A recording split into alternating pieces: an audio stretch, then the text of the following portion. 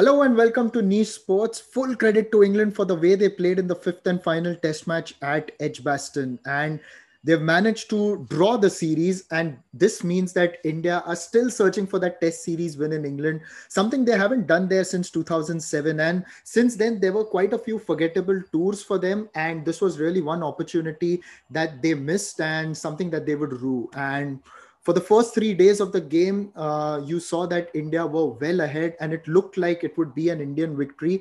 And it was creditable considering the fact that England were coming in after a successful test series against New Zealand and India only had that one practice game. And coming into the test series, I think they played this test match rather.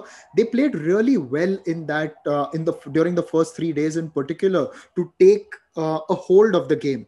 But then this England team seems to have really adopted that fearless strategy from their new coach Brendan McCullum, and it's called Bazball for quite a while. And you could see that on display during their run chase because Root and Jonny Bairstow never looked bogged down. Now compare this run chase to their run chase at the Oval last year. Now that back then the target was similar. They had gotten off to a good opening start, but then they just kept losing wickets. Now, the difference between these two was that this time England were a lot more attacking and that put India onto the back foot. Back at the Oval, India didn't seem to be on the back foot, although the openers were going strong. This time, someone like an Alex Lees came up front and he too took the attack to the opposition. Zach Crawley also did the same thing. And although there was a bit of a wobble with those 3 wickets, you could sense that England with Bairstow and Root, there was always that danger lurking for India that these two would just go on and attack the Indian bowling. And that's exactly what they did. They just played good cricket and the Indian bowlers had absolutely no answers.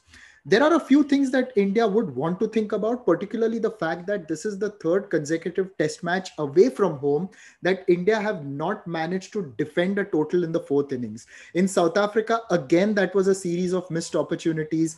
All these 3 test matches, India have lost by 7 wickets, which means that the opposition batted quite well. And yes, you could say that England were exceptional during their run chase. For the first 3 days, India were in command of the game. Now, that was creditable considering the fact that England were coming off a very successful home series against New Zealand, and India only had that solitary practice match heading into this game. Plus, they had no Rohit Sharma, no KL Rahul, yet they managed to put up that kind of a fight. And I think this was a quality test match, a test match that, irrespective of the result, the fans will remember because there was fight on both sides. There was a lot of good cricket on display. And in the end, you've got to say that England just outsmarted India with their attacking strategy in the fourth innings. And this is their highest successful run chase in Test cricket. So this England team currently looks a lot better than what they were last year. The mindset seems to have changed. And with Ben Stokes coming in as captain, I think he's combined really well with Brendan McCullum.